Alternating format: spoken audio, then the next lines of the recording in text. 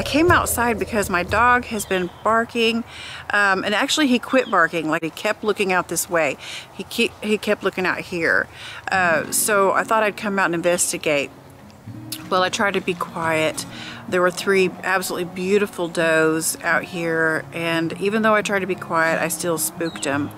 But anyway, I don't know about you guys, but I am absolutely loving this weather. There's just something so romantic about it. It's like you should have a big old pot of something cooking on your stove, or, you know, having a nice cappuccino or hot tea, snuggled up with a book. But I'll tell you one thing, I'm missing my garden. Even though this is absolutely beautiful, you get to come out and see all the wild critters running around. We've got some wild turkeys coming about, you know, in the yard.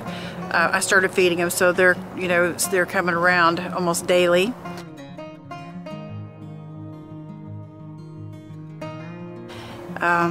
You know, just the bunnies that are out here running wild. These critters just, you know, come out. They don't act like they're scared or anything. They just come around and hang out, and it's just absolutely beautiful to watch.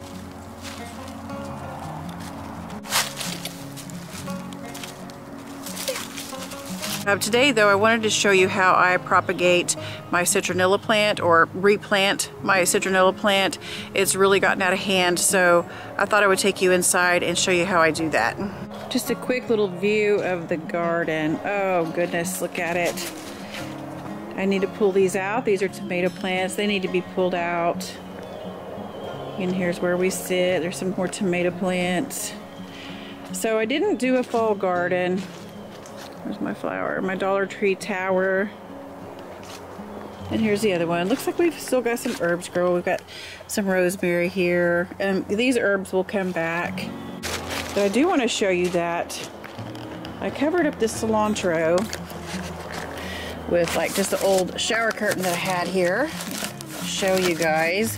The cilantro finally decided to come up kind of when it started cooling off, and I thought, well, I am going to cover that up. I'm having a hard time here. There we go. I decided I'm going to go ahead and cover that up, and this has just really kind of been like a greenhouse. Oh, there's water on top. But there's my cilantro. I'll cover that back up. It rained and the water just kind of smashed it down, but that looks really pretty. I don't know if you can see how tall this is. It's just kind of gotten out of control. This is the citronella plant, and I don't know about you, but I must have these outside in my garden. They smell fantastic. I believe they're actually geraniums, but this is citronella. You can see, I'm going to cut some of these branches that have kind of, you know, gone haywire here. I wanted to show you, I also finally planted this cutting that came from my mom's house. Finally put that in a planter. I've got my cucumber seeds here. I went ahead and cut one open. It's been sitting here for a while, but it's got big enough to where, you know, I can cut that open and have those fermenting for a little bit. I've got some apple seeds here that I've got soaking, and I will put those in the fridge after the outer coat comes off. Got my okra sitting back there. I don't know if you can see that. Sitting back there. I'm going to get the seeds out of there as soon as they're completely dried out. I'm trying to keep this in focus as much as possible here, but what I'm doing is I'm going to trim probably about right here. What I'm looking for are some of these leaves growing out here, okay, on the sides, because I'm going to snip those off. Well, I will just show you. Let me go ahead and give that a cut. You want to make sure your cutters are clean. And let's go ahead and trim just right below there, okay? So I'm going to cut these off. I'm going to trim them off. So there's 1, 2, there's 3. This is the part that's going to go down in the dirt, and that's where new roots will grow. So let me get a few of these cut off here.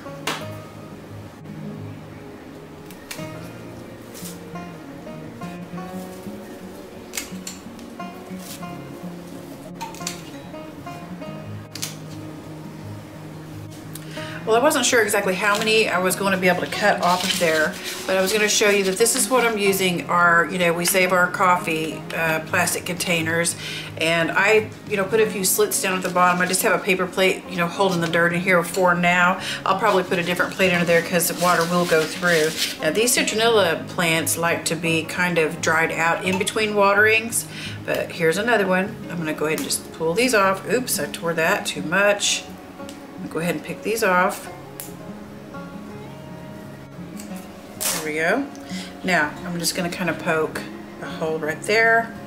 I'm going to bury this really just kind of as deep as possible, and we will kind of put some pressure around that. And there's one. Now these might end up kind of browning a little bit on top when the roots start growing at the bottom, and you can just trim those off. This will grow. And this way I will have many citronella plants to put out in the garden when it's time to put them out there. So I'm just going to cut these off. Instead of picking those off, I decided to go ahead and cut them from now on since I tore that. And let's see, I'm actually just going to go ahead and tear that off. We'll see how many we can get in here. I'd say probably about 4 of them, maybe 3.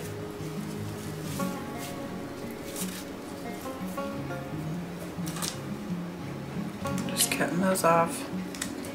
This is where the roots will grow, is, you know, on these nodes here. Let's see how deep I can get that one. I'm going to fill this up with some dirt to the top to make sure those are covered up. But I will put these, and they don't really require a whole lot of sun, but I'm going to put these in my shop where it's warm and put them by a window out there. You can see I'm just kind of filling that up the rest of the way.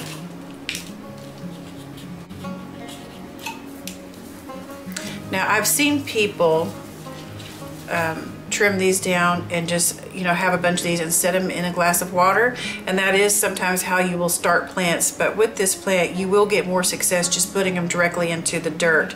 You don't have, you know, you don't have to do anything. You just cut these and stick them in the dirt. You can even stick them in the ground outside and they will grow. It's really cold here right now, and I'm not going to even do that. I'm going to set them out in the shop. But we're just going to go ahead and continue to cut those and, you know, put them into the dirt here. That's kind of a big one. I might just put that right back. I'm going to put this one right back into the pot that I trimmed the plant from. Now people use citronella for mosquito repellent. They say that you can pull these leaves off and, you know, rub around your ankles. That'll keep mosquitoes away, any kind of flies and things like that. I personally love the scent. When you walk by and brush it at in your garden or anywhere you have it sitting out on your deck or whatever, and you can smell that citronella, it just makes me happy. The smell is wonderful. It's just a happy smell. You want these stems to be green. You don't want to do the woody ones, okay? Do the green.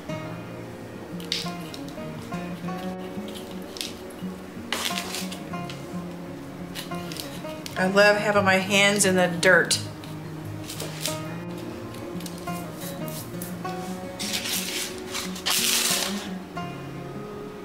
So this is my other pot that I, you know, did the trimmings on. And I am just going to stick this right into, dig a little bit deep here, right into that pot. And I'm going to add some dirt to the top of this. This is growing out just a little bit here. We'll give them just a little bit of water since I just planted them. And like I said, they like to be kind of dried out in between waterings. And they don't require a ton of sunlight. While I have you on here, I thought I would show you my marigold buds here that I picked off before it started turning cold. And see, these are just the buds I picked off. I've had them drying in this box for a couple of months, maybe a few. And what we're going to do is just pull these out. I'm going to put them in a coffee filter today to show you, but these are dried out. And these guys, you just pull these out. These are the seeds. Okay, those are the seeds. Marigolds are so easy to grow. I grow them every year for the garden, and they deter pests, and they're beautiful. But see here how you break them up? I'm just gonna put them into my coffee filter, and then when it's time to plant those, you're just gonna sprinkle those in your pot of dirt, and maybe, you know, sprinkle a light coating on top, water them, and they will grow. But that's just all there is to it with your marigold seeds, okay? Another one, we're just gonna pull these out. Maybe kind of carefully. It'd be okay to even drop these in there once you break them up. That'd be fine if they fell in there, no big deal. And then we'll just, like this. That's it.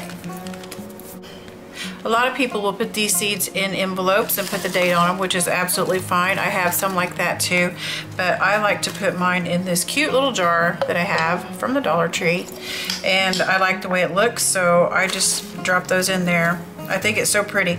And did you know that you can make tea with marigold blossoms? When their blossoms are good, you can make tea with those, and it's good for you. They have antioxidants and everything in them. So just FYI there.